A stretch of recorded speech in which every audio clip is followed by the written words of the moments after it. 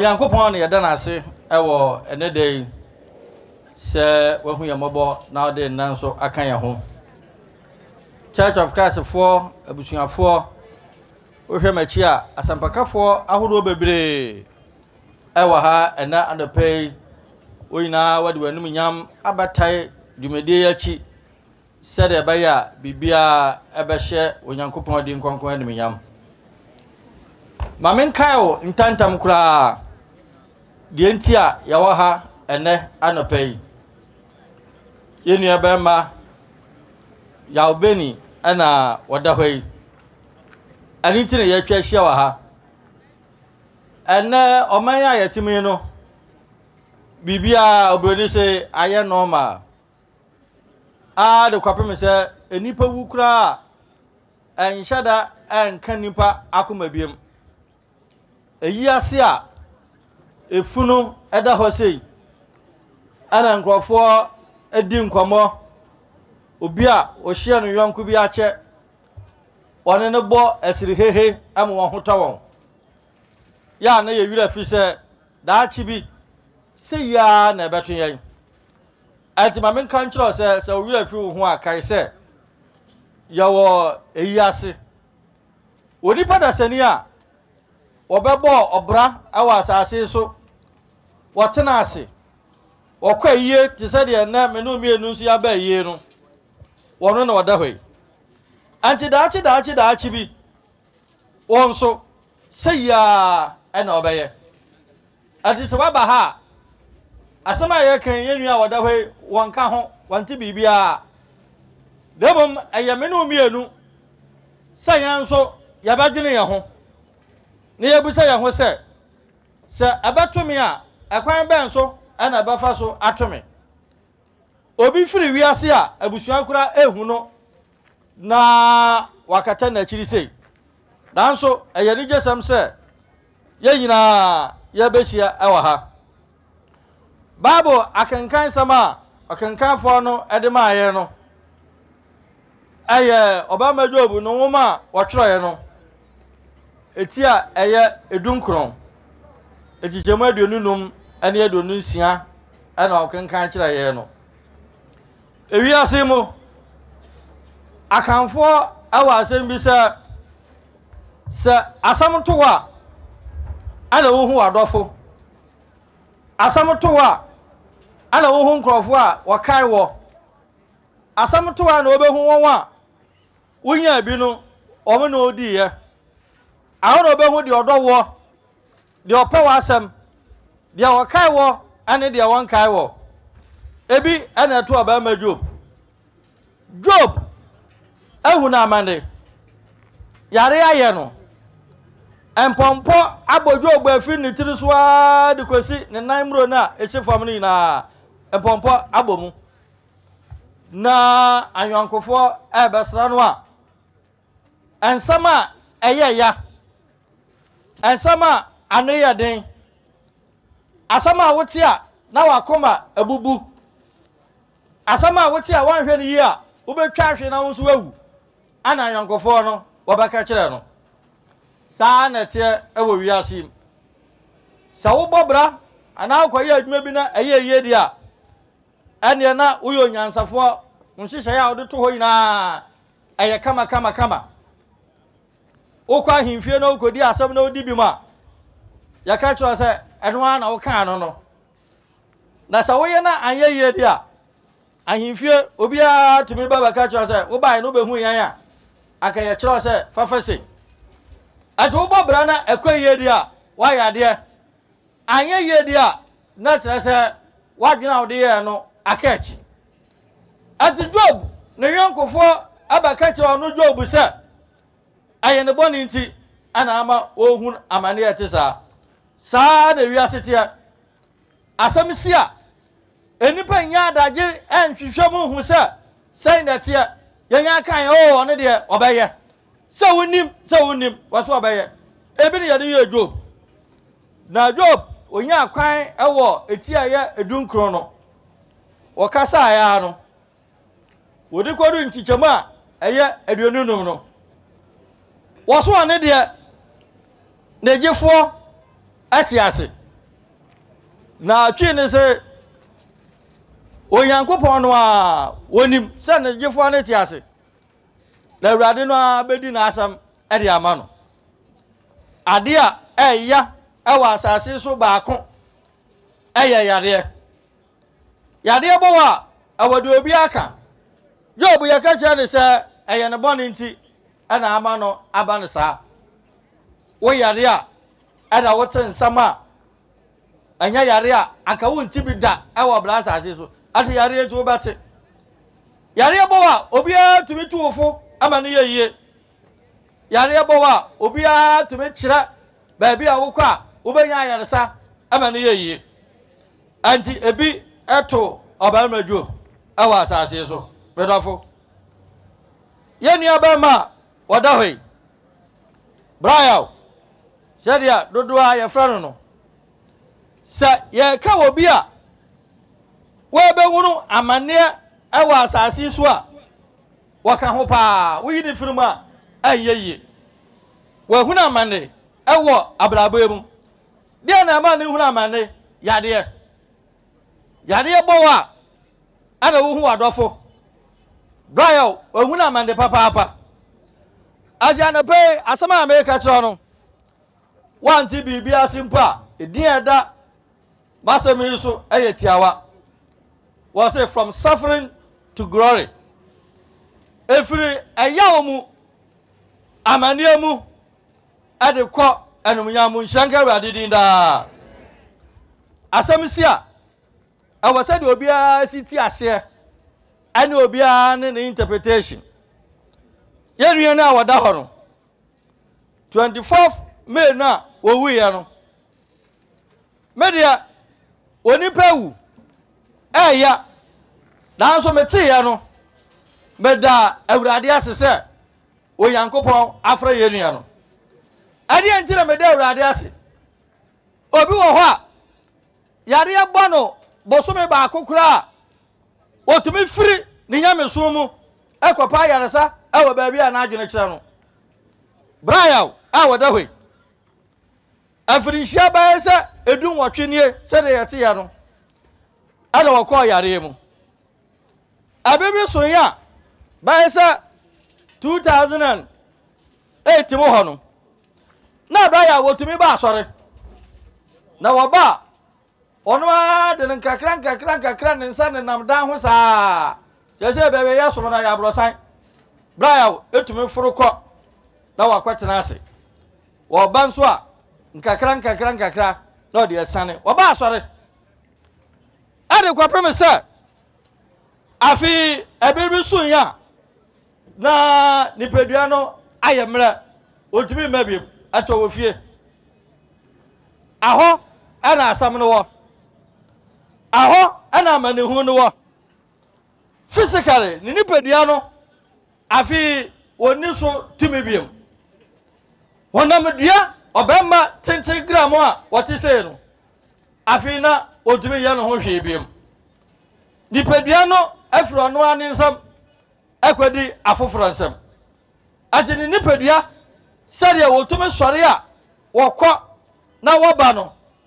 ya kasa no akuta ne nsa na adwuma no afi wotumi ya biem bibia abawieye ade ama no nipedua no ataba ha waye mra sa wapasa wa sori a gese obi so mu wapasa watrase a gese obi so mu wapasa wada agese obi so mu ade ne to ho wapasa wada ne ho firi ne mfa akwa benkum a agese obi bua no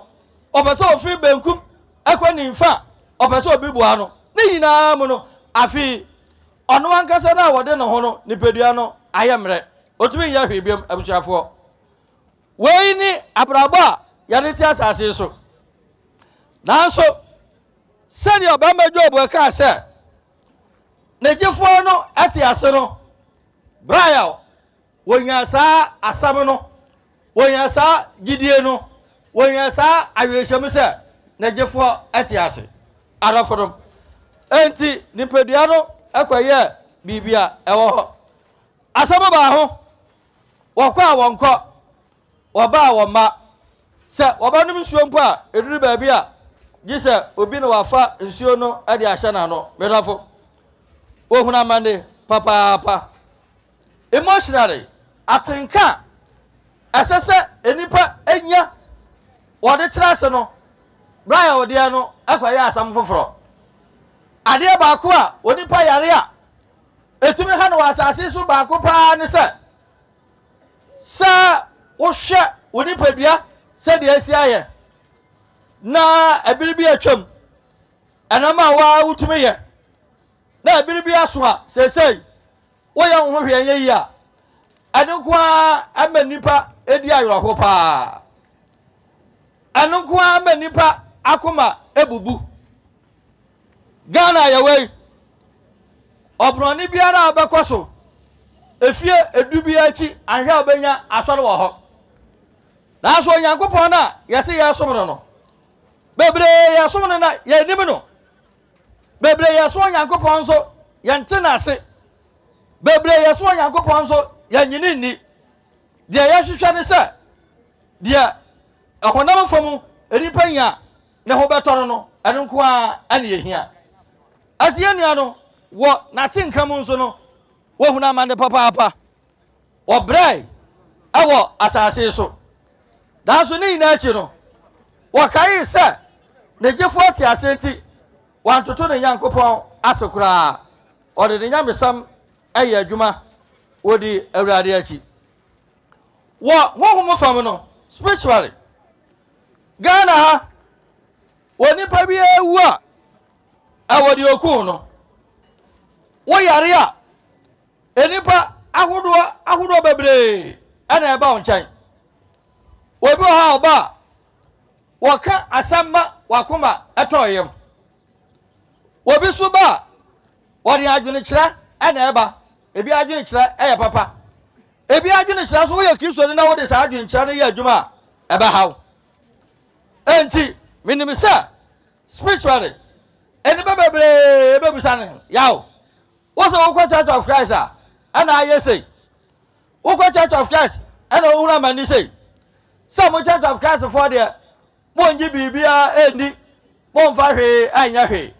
minimo asofo bi minimo odifo bi minimo disini bi minimo akwanfo bi minim busum bi a wo kɔ hɔ a wo ho bɛtɔ ade so na kɔ wankɔ asema nipa ka che ne yina wanfa nya adwuma ogina ne Nyankopɔn no a wonim sɛ wɔyɛ ne gyefo wonim sɛ wɔyɛ ne dimafo no ɔno a ana ogina ne mu atansa bi obi akan bia wanfa nya adwuma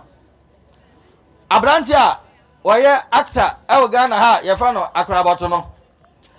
na no wɔka asɛmi na yɛ meda papa wose wo wa no obi fra ne na de ba ko no board di kira ne se aya no asomasi no asen he o se akraboto bompaye no so me bompaye me so na pa me kɔ adwuma me ka kira Awurade se onfa me nkɔ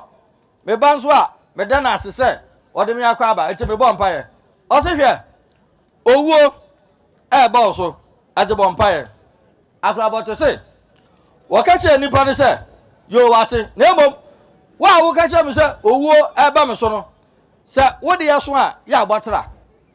ebe no so na wo hu sɛ wo bewu a ya abɔtra wo yɛ dai wo bere so a wo bɛkɔ ati nipa yare a enipa keka nsam bebre ade kyerɛ no wo de ho agura wo be firi wo gidi a wo wo ɛwɔ Nyankopɔn mu no wo be firi mu Ghana ha ankrofo a wɔyɛ akɔnfo ne abosomsomfo a wofra won ho adifo wo Ghana ha bebre wodi ho agura wo kɔ akɔtɔn wo kra e de amasa ankrofo no Brian wa anya sa wonim sɛ ne Nyankopɔn na wɔde ne ba asase so no ɔha baako a ɛwɔ yare mu sɛ eduro bia nipa anom no ebi wɔ hɔ a yɛse side effect eduro na wonom sɛ ɛma wanya ayaresa no na esan ha nipadua no ɛwɔ ɛkwan baako so ɛkwan bia so yenien obehu sa amanie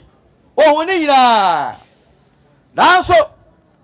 wogina ne Nyankopɔn mu eni kwesi awiye asamoto a ayi na ofa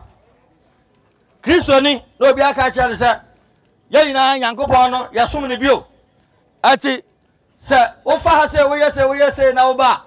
wa be so Nyankopon na odem suma se kode na okọ ye nua no wanya sa wakọsụara aji ne Nyankopon di ye wonipa o wasika anaghị eduro bia obetumi atọ bia obetumi atọ anụm ya hode na mom da owuo beba be fa no na eduro nu kura eduro na onum ya hode no se owuo ba ebaba na kura anso etumi ya hwe wode obekọ owuo abere so a so obefa nipa wohwe nipa no akabade na baba wa ne manketenkete na owu afa no na maame a wanya mfirihia aduakonkron na wate ase ne bere nso abranti a wasi so a wo bo ne bra kama ogia ne naso a afi ne wo fefe no na owu abefa no akwakora watwam mfirihia ha na ote wo no so wo su se owu mafa no owu duru ha ne watwam na okopa abranti a na sa baba wa sa na baboy etia yenien bese wo huna mane dana mane hu ne ayina achi no media dia ye meda dia ye me anije aye me ahohoho ne se wampa no Yankopon de kwapem 24th May na wo Yankopon efre no sa ana ye sa na ye do so Yankopon nyamesom anti sade enipa bia ma ya ti ase se wo so Yankopon a oho nkyero wo so yame a wo huna mane wo so yame a ahoton kwa na se unya ene no kre Job ayaka na asemi Bible say na wo ye nipa wotene pa danso abonsam akọ Yankopon ho ani yame kwato nchia se Job ayawo na wabọ na ho ban ayawo na wama na jopade ayawo na wama na yere ayawo na wama na ma ona wanya nko bebre wo Yankopon na wayasa na sa wogi sa no meya wo ba wo se Job wonso wo biem wo yame mo abonsam asai sa no ma no Job egian na mudiem wo baya de ne nsa beka ne nipadua no se afide ensai kra anu po de Job se yenya sai ne nipadua kra wi a awurade egian ho ma no wo be huru o Yankopon anu yam wo be huru Yankopon na wo hu ye na kwa sampa aba me Job de obre ye ina achi no o Yankopon ehira no biem o Yankopon ama na anu yam ade ba ko a yade ebo nipa ede bra no ye social isolation woni pa yare a na obi an ya te se asoma se yare a oh de din kan no obi a no wokọ sra no na otwe edi kan eni ba bebrebe kwa kwahwe no eni ba bebrebe fra no na otwe etoso menu wo mo kọ ho no emu efa enkosra no efa na be kwa akosra no na otwe foforo bebiem so a sanso ana efa na ka ya wokosra no emu fa ene be kwa bedu ba bi no na obi an kan no wo mi la fi aka hono nko a ene woda ho frampo ya mfraw obi ani abere Ghana ya dinti wosore a okopedi obedi nye no yonko a wayare na wodwen no ho dabi wopedi ahia no wopedi abama na ho ato no wopedi abama na ni age ato obi asore a na wokọ osora homra tututu wokọ anajutum na afi no waba ato wonkao to wo yare a eduru ba bi a obi ankao obi wo ho a braya wuye asa na wo kai se wo obi wo ho a ye fa no ya obeni na ni wira fi no efisa wa yare adadamu mfirihia edun wotwene oyi be fi no anti akọ nko a ana wo shaho na obemba wokoba donye bi ahwa na yere ne ma ne maame wo ho esese wo mane no abusuafo aka anuanom ne adofo a ohia ne muoyi na esese wo bo sesei ono ami wotumi nkọ ankwaye adwuma na wanya bi ahwe no ho e de ahwe na busua e ba bi aka foforo woni sika at the financial burden sikasemu wa how pa no Sa wote wo so wo nua ne brayo. Wo yanko ne brayo. Wo so ba ne brayo. Wonim ne pa. Ansa na obewu no. Da ben pa ne de twato a wo man sika ansa na wo. Bisa ho. Bisa ho. Akwan ben so na wo fa so e de kai do. Edura na wonom no. Akwan ben so na wo fa so enya ya. Na wonom se eduro no. Eduro wonom wi a. Wudidi anasa wudidi wi a. Asa na wonom. Akwan ben so brawo na wo fa so didi a. Ene enipodom a ye betwa hia wo ha yina. Ya ye mana yefe ye mo ya ya de. Ba akwan ben so na wonim brawo. Ebra na wo da ho a wo hunu amane no. Bere ben na okwasra no. Asa na obefiri mu no okwasra ne da ben. Abeka no ko a sikasemu dadwene. Ohaw enu ko a we yare a etumi kun. Se wa kwa hospital pa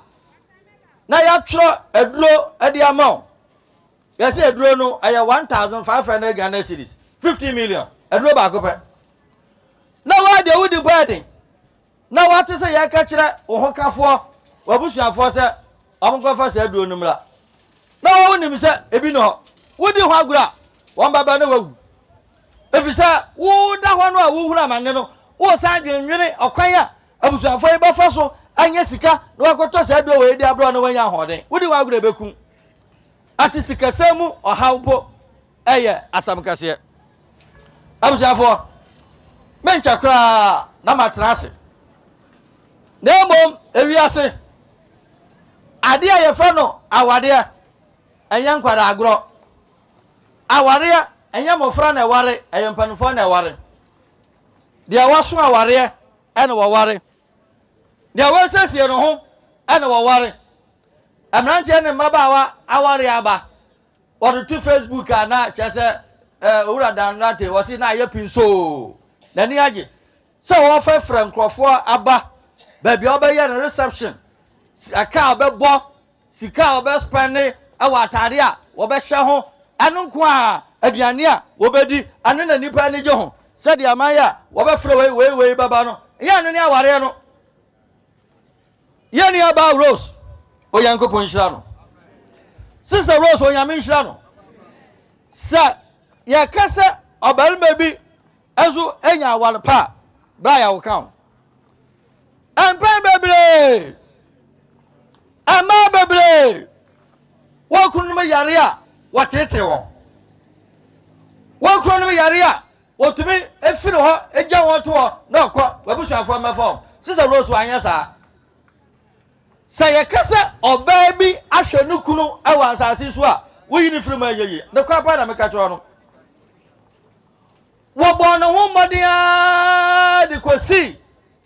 24 May no top view me a me ko hospital ho me ko to bra ya wo a oyankopon afra no eda hospital bed so me ko to no na yiri wanya ne mu